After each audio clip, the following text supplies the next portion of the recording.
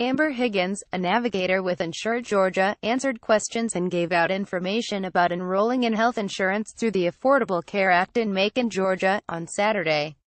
Audra Melton for the New York Times. Macon, Georgia. David Branch knew that his job, helping people sign up for Obamacare, would be harder this year.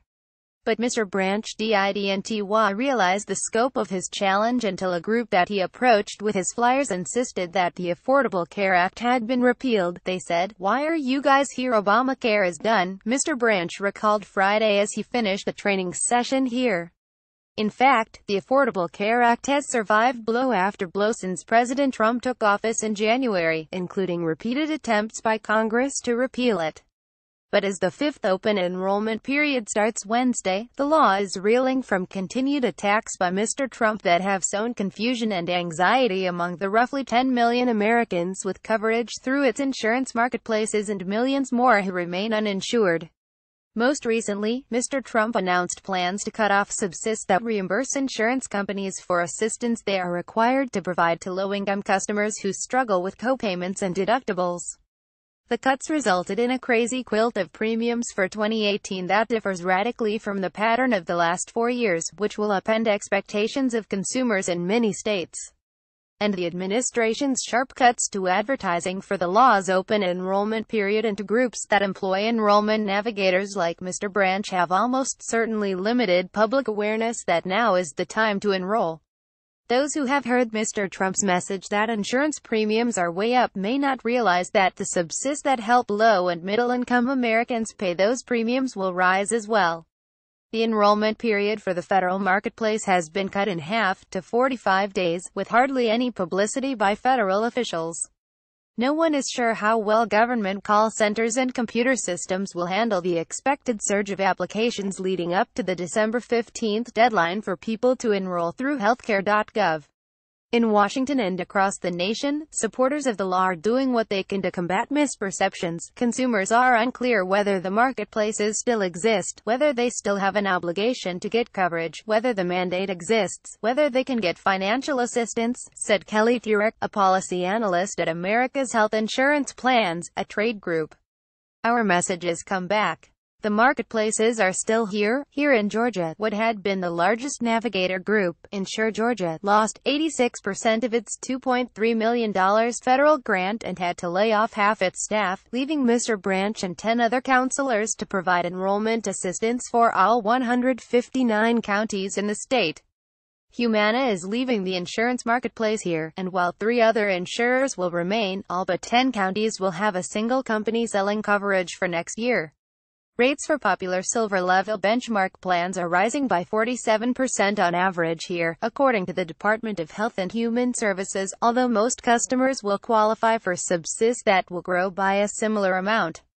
The department found that premiums for benchmark plans are increasing by 37% nationwide, compared with 24% last year. Brianna and David Zolik of Macon, Georgia, with their children, Thorin, Left, and Caspian. Ms. Zolik and her husband canceled their coverage earlier this year because they could not afford their portion of the premium, but she was astonished to learn that her family's subsidy would be a lot bigger next year. Audra Melton for the New York Times. Other types of plans may be less expensive, because to compensate for the funds they will lose now that Mr. Trump has ended the cost-sharing payments, insurers have generally raised the price of silver plans more than those in the bronze, gold and platinum categories.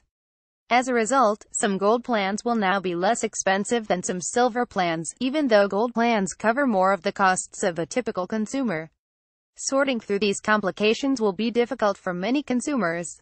At a Halloween safety expo at Coliseum Medical Centers here on Saturday, several hundred parents and children filed past an Insure Georgia table by the front door, where Amber Higgins, another navigator, asked over and over, "Do y'all have health insurance? You know anyone who's doing without it?" "My niece who just moved here from Ohio," said one woman, taking a flyer. "My sister in Texas," said another.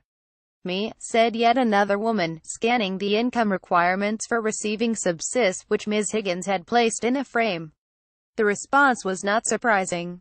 Georgia has the nation's 4th highest number of uninsured residents, after Texas, California and Florida. In some of the state's rural counties, enrollment under the Affordable Care Act dropped by as much as 36% this year, according to a new report, which pointed to the diminishing choice of insurers in rural areas as a likely reason. Brianna Zolik, 26, told Ms. Higgins she had checked the healthcare.gov website when it started allowing people to preview their options last week and was astonished to learn that her family's subsidy would be a lot bigger next year even though their income has risen. Ms. Zolik, a medical assistant and mother of two, said she and her husband, a graphic designer, canceled their coverage earlier this year because they could not afford their portion of the premium, about $140 a month. Next year, she has learned, their subsidy will rise to more than $800, from $650. Incredible, she said, and their share will be less than before. Yet Ms. Zolik said her husband remained wary of signing up because of everything he had heard about Mr. Trump bending the payments to insurers. Many customers are mistakenly assuming that what he is blocking is premium subsists, which are separate and not affected by Mr. Trump's action. He was like, I don't know if that's going to actually happen because of what Trump's doing, Ms. Zolik said, referring to their higher subsidy. The California marketplace, run by an independent state agency, is spending $111 million on advertising, more than 10 times as much as the federal government intends to spend for the entire country. The New York marketplace, run by the state health department, is spending $15 million.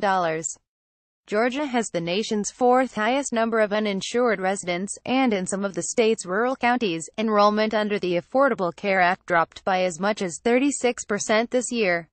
Audra Melton for The New York Times. Despite attempts at the federal level to take health care from New Yorkers, our marketplace is ready to open November 1st as strong as ever, said Donna Frescatore, the executive director of the New York insurance marketplace. For many consumers, prices in 2018 will be the same as this year, or lower for the same level plan. In some states that run their own insurance exchanges, consumers will have more time to sign up. The deadline is January 14th in Minnesota, January 15th in Washington State and January 31st in California and New York. While many consumers will have fewer choices and will face higher premiums next year, the situation varies greatly from state to state. In Tulsa, Oklahoma, 7 health plans will be available, all from one company. For the most popular plans, the average premium for a 35-year-old will be about $560 a month, according to healthcare.gov. In Phoenix, consumers will have a choice of 5 plans, all from one company. For the 2 popular silver plans, premiums for a 35-year-old average $470 a month. Mike Kreidler, the insurance commissioner in Washington state, approved rate increases averaging 36% last week, and he attributed 10 percentage points of the increase to Mr. Trump's decision to cut off the subsidies known as cost-sharing reduction payments. I fear that many will go uninsured, Mr. Kreidler said, while noting that some plans would not be affected by the president's action. In Macon next year, 13 plans will be available, all from Blue Cross Blue Shield of Georgia. A 50-year-old woman with income of $30,000 will be eligible for a subsidy of $597 a month. That subsidy would lower her premium to an average of $236 a month for silver plans and $77 a month for bronze plans, according to healthcare.gov. But for a 50-year-old woman in Macon with annual income of $50,000, costs would be much higher. She would not be eligible for financial assistance and would have to pay $768 a month, more than 18% of her income, for the cheapest silver plan. Prices in rural southwest Georgia and a few other parts of the state will be even higher, although in Atlanta they will be lower.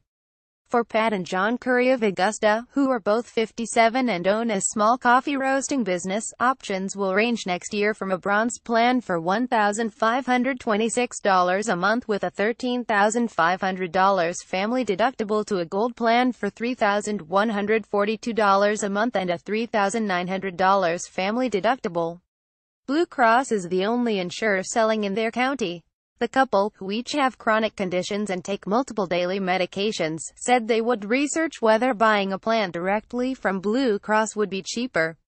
Ms. Curry will also consider buying coverage only for her husband, who is getting follow-up care for cancer. I don't know what we'll be doing for insurance, Ms. Curry said, looking at rates under the Affordable Care Act, but it won't be this Abby Goodenough reported from Macon, Georgia, and Robert Pear from Washington.